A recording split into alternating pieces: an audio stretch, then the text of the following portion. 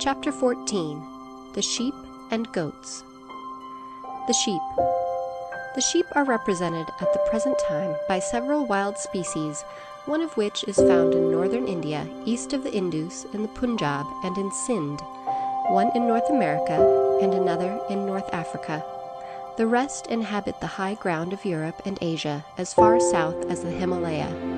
These mountains, with the adjacent plateau of the Pamirs and the Great Ranges of Central Asia, form the main home of the group. Wild sheep are of various types, some so much like the goats that it is difficult to draw a hard and fast line between them, while others, especially the curly-horned Argalis, bighorns, Oorial, and Kamchatka wild sheep, are unmistakably ovine in type. The wild original of the domesticated breeds of sheep is unknown, but the extreme differences between various breeds of tame sheep, as, for instance, between the smooth-coated, drooping-eared breed of Nubia and the curly-horned, woolly sheep of Dorsetshire, must not be allowed to divert the attention from the considerable likeness of habit which still remains between other breeds and the wild species. Domesticated sheep, which live on hills and mountains, are still inclined to seek the highest ground at night. The rams fight as the wild rams do, and many of them display activity and powers of climbing and of finding a living on barren ground scarcely less remarkable than in the wild races. The apparent absence of wool in the latter does not indicate so great a difference as might be thought. The domesticated sheep have been bred by artificial selection for unnumbered ages in order to produce wool. It is said that in some of the wild breeds there is an underfur which will felt like wool. Most of the species are short-tailed animals, but this is not the case with the Barbary wild sheep. Wild sheep are mainly mountain-living animals or frequenters of high ground. They generally, although not always, frequent less rugged country than that affected by the wild goats, and some are found at quite low levels.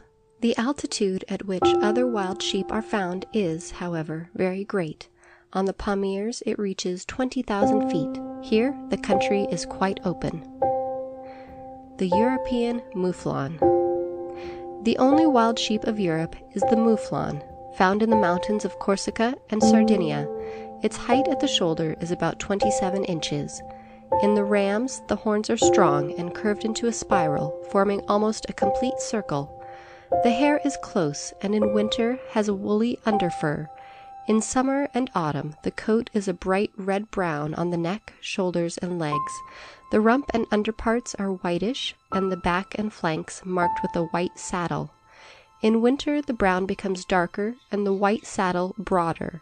A rather larger mouflon is found on Mount Elburz in Persia, in Armenia, and in the Taurus Mountains. A smaller variety exists in Cyprus, where it has been preserved since the British occupation. The mouflon is a typical wild sheep. In Sardinia and Corsica are dense scrubby forests of tall heather, some 5 feet high. This macchia is practically impenetrable to hunters. When alarmed, the mouflon dash into it and are safe. The macchia has preserved two very interesting survivals of antiquity, the mouflon and the Corsican or Sardinian bandit. The Corsican bandit, like the mouflon of the same island, is nearly extinct. In Sardinia, both flourish.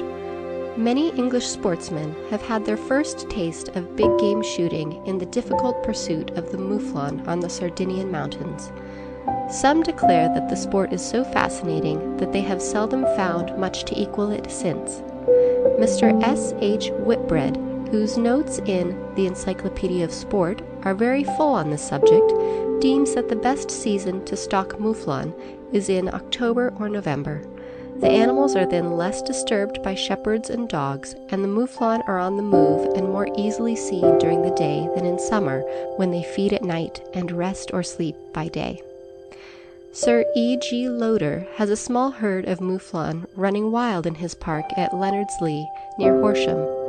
They have a specially built mountain top of stone to make a home of, but are free to feed where they like in the park. They produce lambs yearly.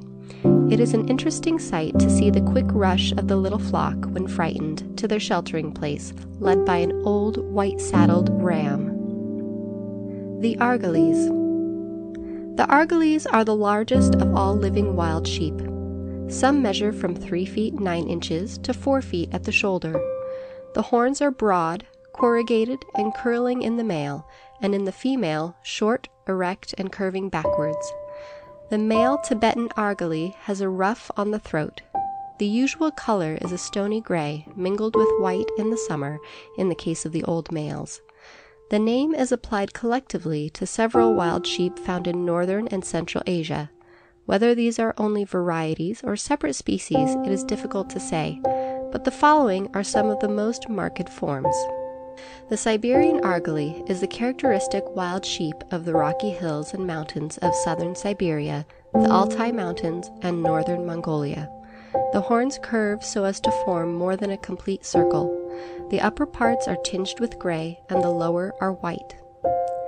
The Tibetan Argali is a little smaller in size and has slightly smaller horns. The rams have also a large white ruff on the throat. These sheep descend in winter to the lower valleys of the Tibetan Plateau, returning to the higher ground in spring. The lambs are born in May or June. Littledale's sheep is a smaller animal found on the Sayre Mountains in the Great Altai on the northwestern border of Mongolia. It is darker in color than the Argali or Marco Polo's sheep and has dark underparts. Writing of the Argali of southern Siberia, the naturalist Brem says that when the Tartars want mutton, an Argali hunt is organized. The Tartar hunters advance on their horses at intervals of 200 or 300 yards, and when the sheep are started, generally manage by riding, shooting, coursing them with dogs, and shouting to bewilder, shoot, or capture several. On the high plateau of the Pamirs and the adjacent districts, Marco Polo's sheep is found. The rams are only slightly less in size than the Siberian Argali. The hair is longer than in that species, and the horns are thinner and more slender and extend farther in an outward direction. An adult ram may weigh 22 stone. The first description of this sheep was given by the old traveler whose name it now bears. He said that on the Pamir Plateau wild animals are met with in large numbers, particularly a sheep of great size, having horns 3, 4, and even 6 palms in length. The shepherds, or hunters, form ladles and vessels from them. In the Pamirs, Marco Polo's sheep is seldom found at less than 11,000 or 12,000 feet above the sea. In the Tian Shan Mountains, it is said to descend to 2,000 or 3,000 feet. They prefer the hilly, grassy plains, and only seek the hills for safety. On the Pamirs, they are said to be very numerous in places, one hunter stating that he saw in one day not less than 600 head.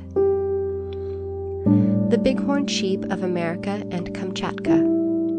North America has its parallel to the Argalis in the famous bighorn. It is now very rare, even in northern Canada, and becoming scarce in the United States, though a few are found here and there at various points on the Rocky Mountains as far south as Mexico. In habits, it is much the same as other wild sheep. That is to say, it haunts the rock hills and badlands near the mountains, feeding on the scanty herbage of the high ground, and not descending unless driven down by snow. The bighorn sheep are very partial to salt. Mr. Turner, who hunted them in East Kootenay, says, quote, "Wild sheep make periodical excursions to the mountain tops to gorge themselves with salty clay. They may remain from an hour to 2 days, and when killed, their stomachs will be found full of nothing but the clay formed from denuded limestone, which they lick and gnaw until sometimes deep tunnels are formed in the cliffs, large enough to hide 6 or 7 sheep. The hunter, standing over one of these warrens, may bolt them within 2 yards of him. In the dead of winter, sheep often come to the woods to feed on fir trees. At such times they may be seen mixed with black and white-tailed deer, low on a river bank. I have known them come within 40 yards of an inhabited hut." End quote. While on the subject of the fondness of sheep and deer for salt, we may mention an anecdote told by Mr. H.C. Nelson in Country Life. He was sleeping with 2 other friends in a hut in the mountains where some miners had lived for a time. These men, when they washed up their pots and pans, threw the slops away at a certain place close by the hut. As all water used for cooking meat has salt put into it, a little salt remained on the surface. This the wild deer had found out, and were in the habit of coming to lick it at night. Mr. Nelson had a shot at one some 20 yards from the hut. The bighorn sheep stands from 3 feet 2 inches to 3 feet 6 inches at the shoulder. The horns are of the general type of the Argalis, but smoother. Another bighorn is found in Kamchatka. There is also a beautiful white race of bighorn inhabiting Alaska. The typical Rocky Mountain race is browner than the Asiatic Argalis, and in winter is dark even beneath the front parts of the body. It is not found on the high peaks of the Great Ranges, but on difficult though lower ground on the minor hills. The Oorial. The vast range of the Himalaya affords feeding ground to other species of wild sheep and wild goat, so different in the shape of the horns that the variations of the ovine race under domestication need not be matter for wonder when so much variety is seen in nature. The Oorial, or Shah, is found in northwest India, on the Trans-Indus Mountains, and in Ladakh, northern Tibet, Afghanistan, Baluchistan, Turkestan, and southern Persia. The horns make a half curve backwards and are flattened. The angle with the horizontal line across the ears is about half a right angle. The coat is of a reddish-brown color, with white on the belly, legs, and throat. This species has a very wide geographical distribution and is the only wild sheep found in India proper. The BarbarySheep, Aoudad, or Arui. This is a large wild sheep of the North African highlands. The old rams have a very fine appearance, with a long flowing beard or mane and large horns. These wild sheep, though somewhat goat-like in appearance, are typical of their race in general habits. They live in the Atlas Range and in the splendid heights of the Arui Mountains, which lie at the back of Algeria and fringe the Great Sahara Desert. In the isolated and burning rocks which jut up in the desert itself into single mountains they are also found, living on ground which seems absolutely destitute of water, grass, or vegetation. They live singly or in small families, but the rams keep mainly alone. Sometimes they lie in shallow caves during the heat of the day. These caves smell like a sheepfold. More generally, the sheep repose on some shelf of rock where they exactly match the color of the stone and are invisible. The ground is among the most difficult in which any hunting is attempted, except perhaps in chamois stalking, but the pursuit seems to fascinate sportsmen. Mr. A. E. Pease recently gave some charming descriptions of the silence, the rugged rocks, and the astonishing views over the great orange Sahara Desert seen from the tops of these haunts of the Barbary sheep, mountains on the summits of which his Arab guides would prostrate themselves in evening prayer as the sun sank over the desert, and then, rising, once more resume the chase. The young lambs of the Barbary sheep are charming little creatures, more like reddish kids. They can follow the mother over the steepest ground at a great pace. When caught, as they sometimes are by the Arabs, they soon become tame. The tail is longer than in other wild sheep, and in the males a large mane covers the chest. The burrel or blue sheep. This species possibly indicates the transition point from the sheep to the goats. It was pointed out by Mr. Brian Hodgson that it had certain features more like the goats than the sheep, and later other writers laid stress on structural differences of the same kind, both in skull and horns. It has not the disagreeable odor of the goats, but the black markings which separate the white of the belly from the brown of the flanks and run down the front of the legs are like those seen on some goats. The horns rise in a curve outwards and downwards. The largest are only some 30 inches long. Burrel are perhaps the commonest of all Asiatic wild sheep.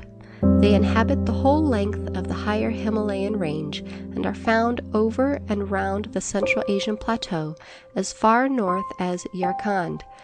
The horns make 2 half moons at right angles to the skull. Unlike some of the other wild sheep, burrul often climb the very highest ground of all.